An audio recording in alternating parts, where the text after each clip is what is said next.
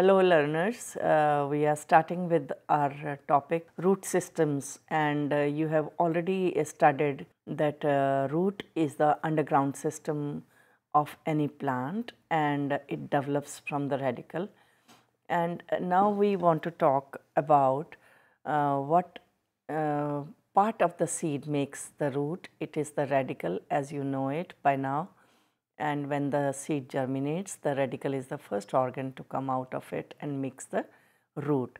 So, we had studied about some taproot systems, and a quick revision was that you had studied 3 or 4 types of taproot systems. In that, we know about the primary root, which develops from radicle and its secondary and tertiary branches, and it performs the function of anchoring the plant and absorbing water.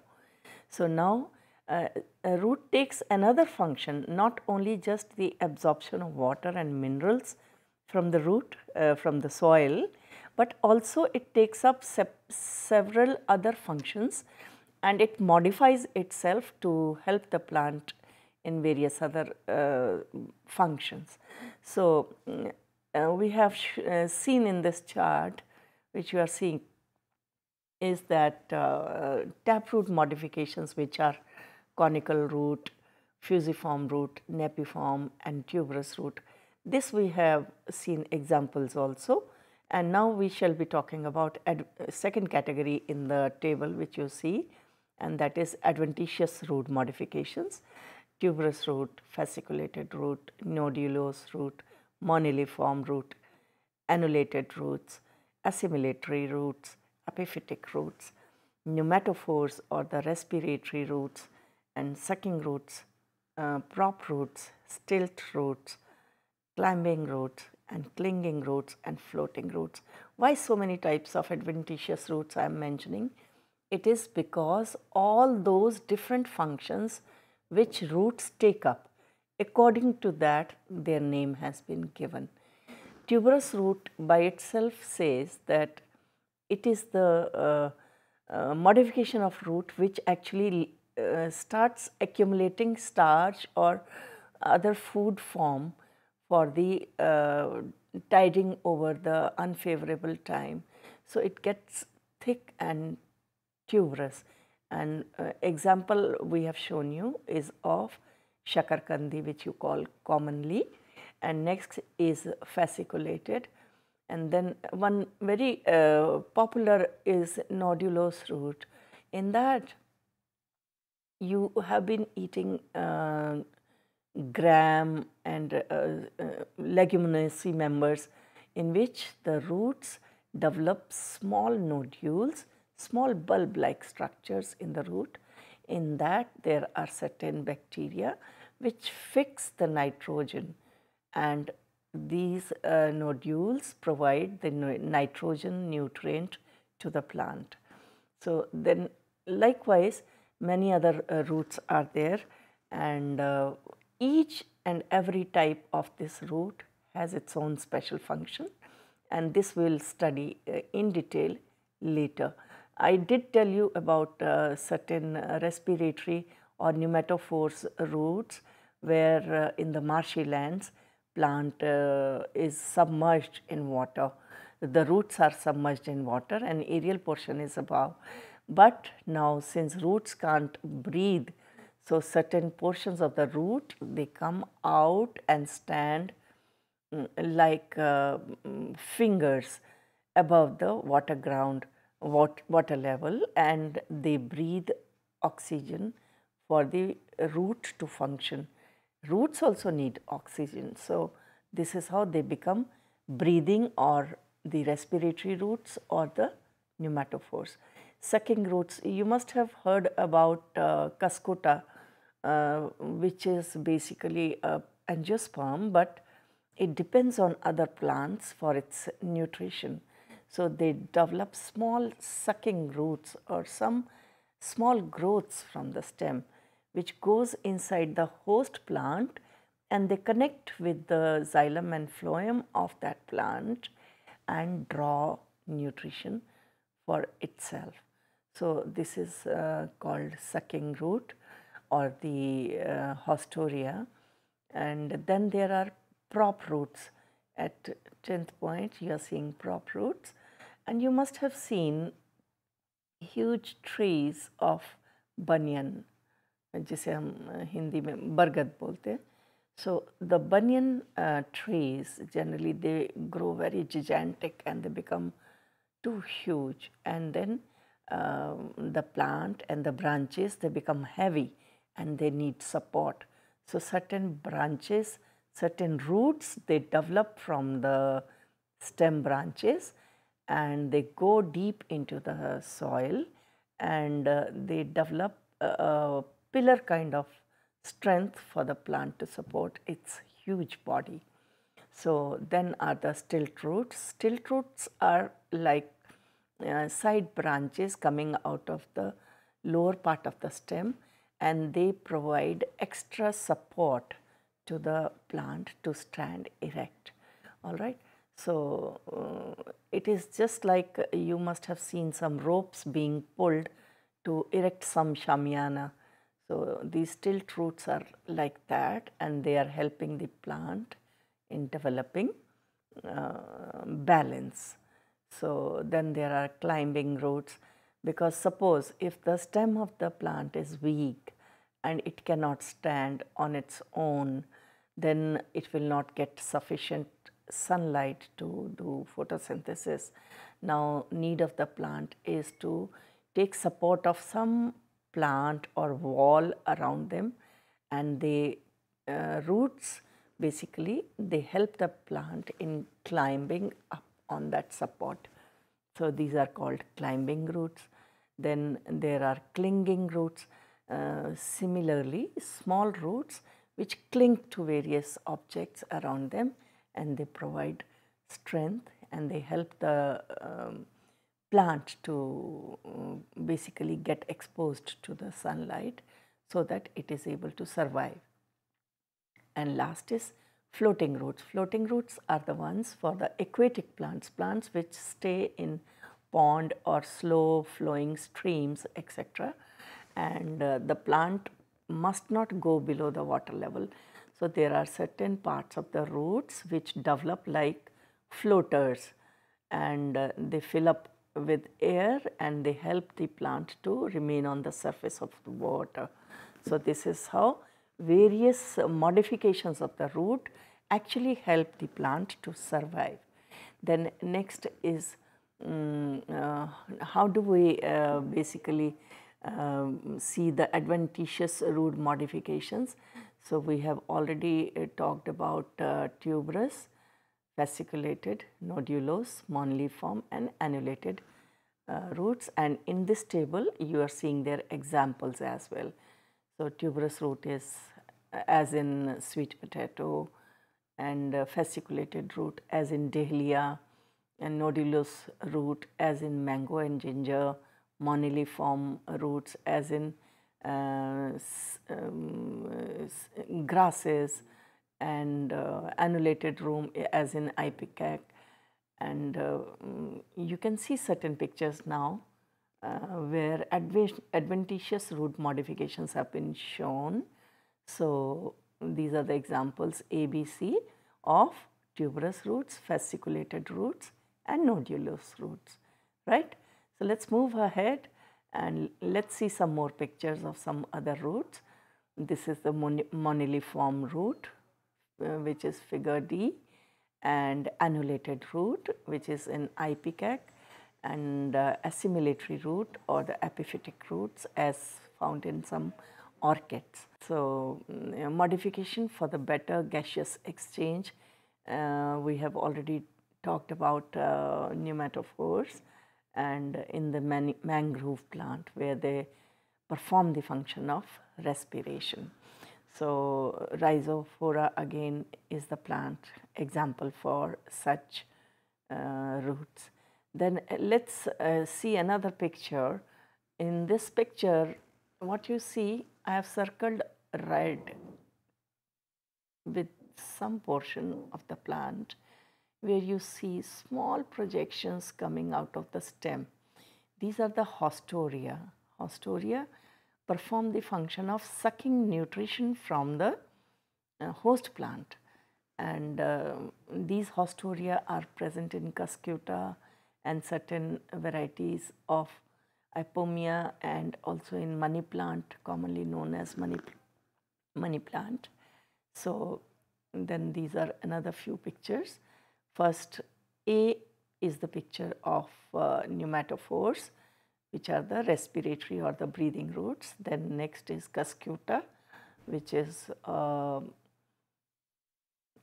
plant surviving on other plants for its nutrition.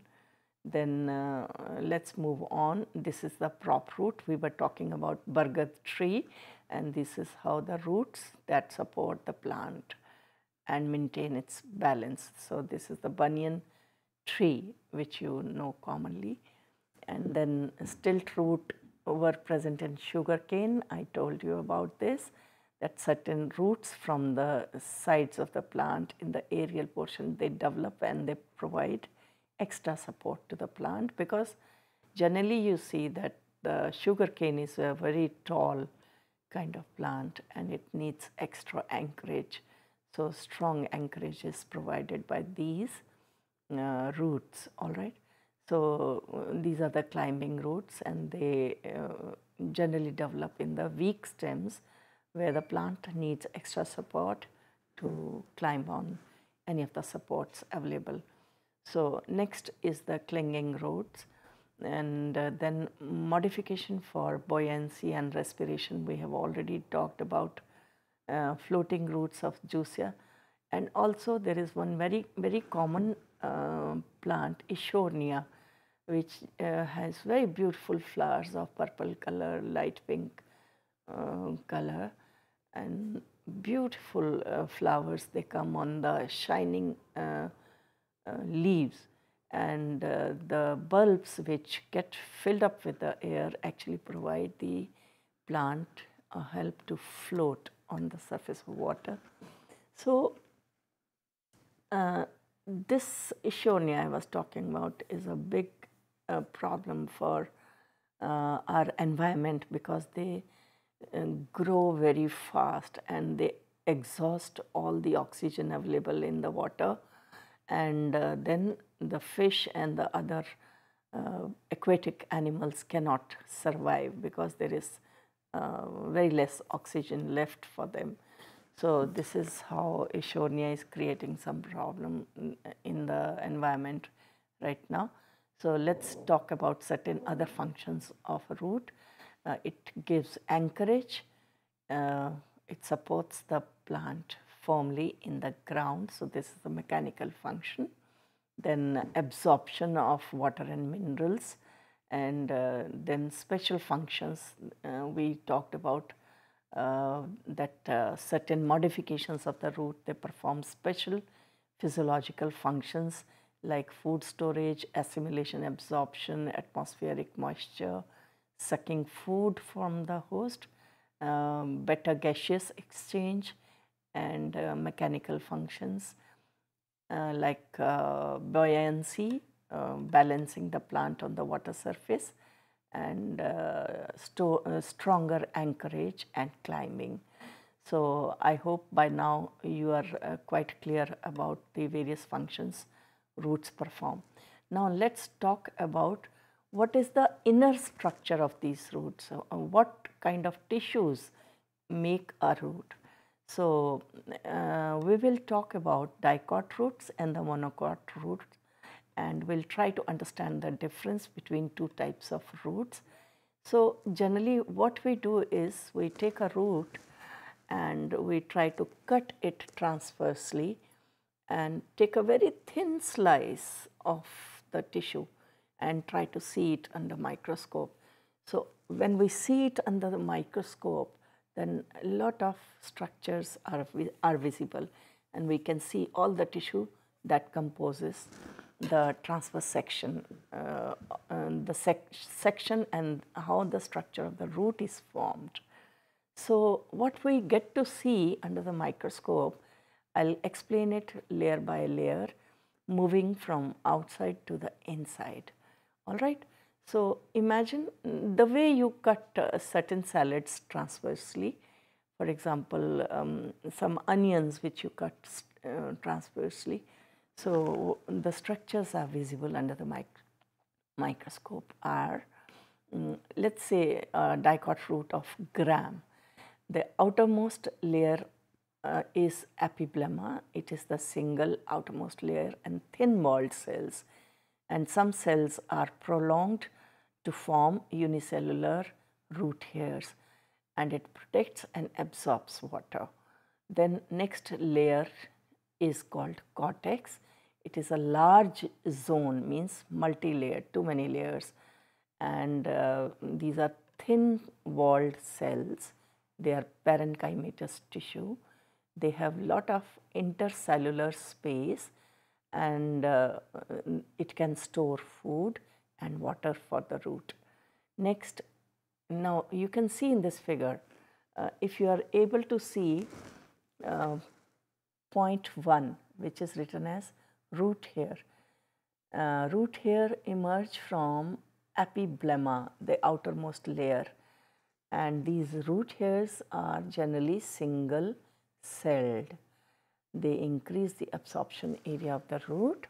Then after the epiblema, you are seeing that number 3, cortex, which has multi layers of thin walled cells, and between the cells there is lot of intercellular space, and the main function I told you already is the storage of food and helping in conduction of water and minerals.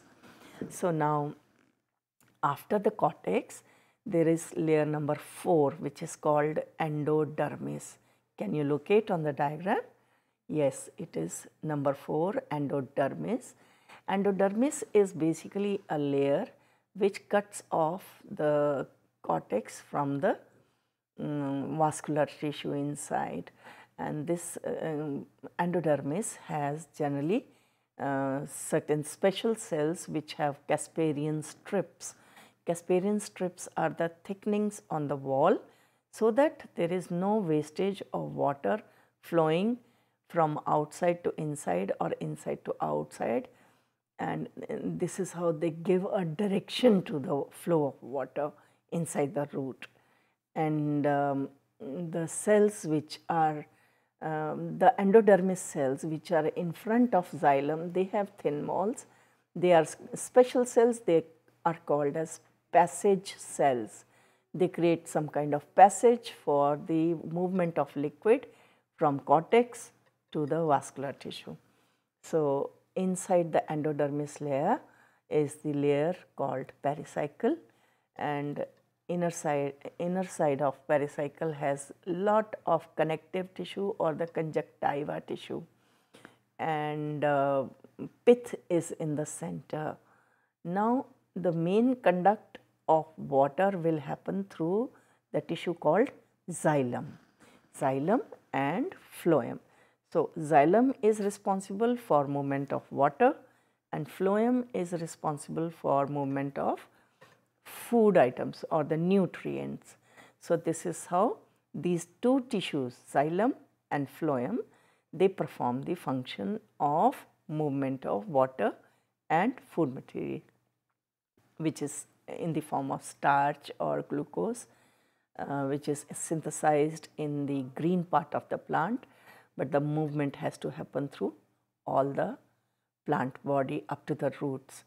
So now we have to understand that what kind of these tissue are, xylem and phloem, what kind of tissue they are.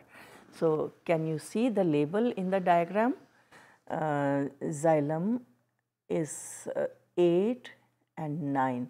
Look at this, 8 and 9. You see this difference in the size of the cells?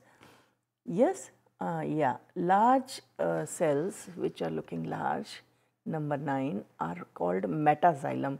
It is the older xylem which has large lumen, and protoxylem which is comparatively new and smaller cells, and then there is phloem, patches of phloem in between the xylem tissue. So then this phloem is responsible for the movement of starch and sugars. All right, so let's move on to vascular bundles. What happens generally, xylem and phloem, the patches, they lie on alternate radii. Suppose there is a circular structure of the root which is in the microscope, you are seeing it, and you can imagine one radius from the center to the periphery, there is one line. So, now xylem and phloem, they lie in patches on different radii, and the vascular bundles are radial and the xylem is exarch, where protoxylem, the first form, the smaller cells, they have narrow vessels, and tracheids, they lie towards the periphery, and the metaxylem differentiates later and it has wider vessels and tracheids, and they lie towards the center.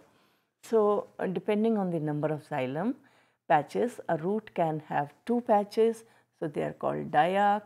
When they have 3, 4, 5 and up to 6 patches, accordingly they are called triarch, tetrarch, pentarch and hexarch. So, up to 6 patches of xylem can be seen in a root. So, now let us look at the monocot root. You remember we have 2 categories of plants, one is monocot, one is dicot. Dicot example is gram, and monocot plant example is maca or the corns. So, these two belong to 2 different categories, hence their root structures are also quite different. So, let us study about the monocot root. Monocot root, when we cut it transversely and try to see the structure inside the root, then it shows the following structures in the figure. Now, you can see in the figure there are unicellular hair just like the dicot root, epiblema, and then cortex, just same to as similar to the dicot, but the phloem and xylem, they have different positions. Here you are seeing that metaxylem is towards the center, protoxylem is towards outside, and there are in between there are certain patches of phloem. Number 4 which you see is the phloem, 5 is the Casparian strip, it is the thickened part of the endodermis whereby the flow of liquid is channelized or given direction, and number 6 you are seeing is the metaxylem, and 7 is the center or the pith where the storage of food can happen.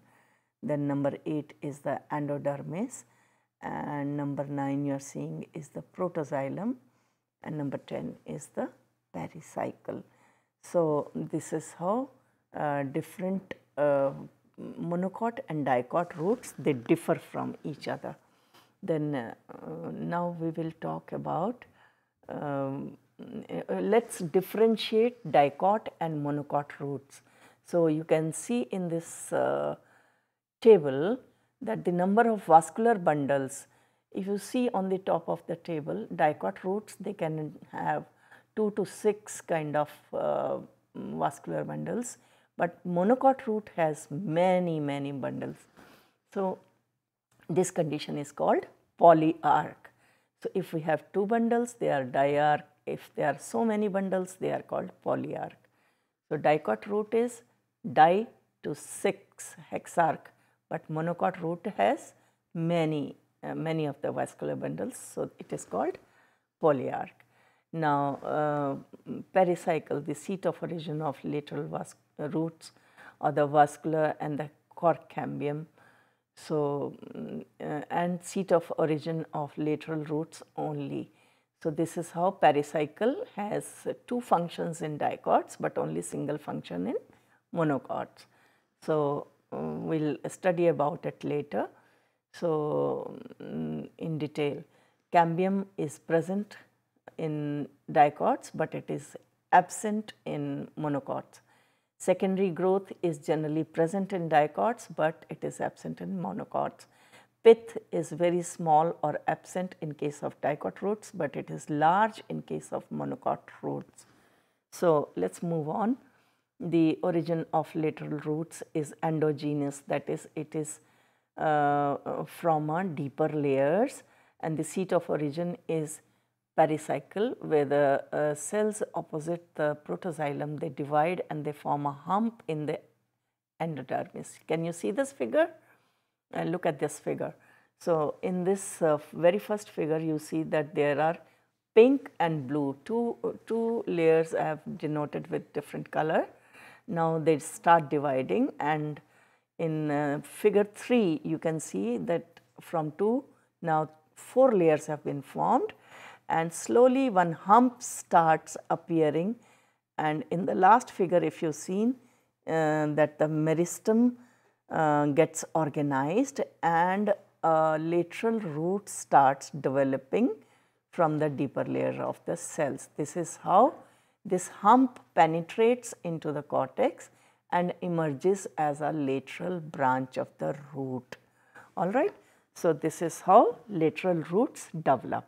So, secondary growth, see, when the plants are young and they are herbaceous, you can really turn them, they are so soft, so they do not have any woody structure in them, and they are soft when they are young. But second year, third year, you get to feel that plant has become stronger. Now, you can't turn them. Why this happens? It happens because of the secondary growth in the dicot roots.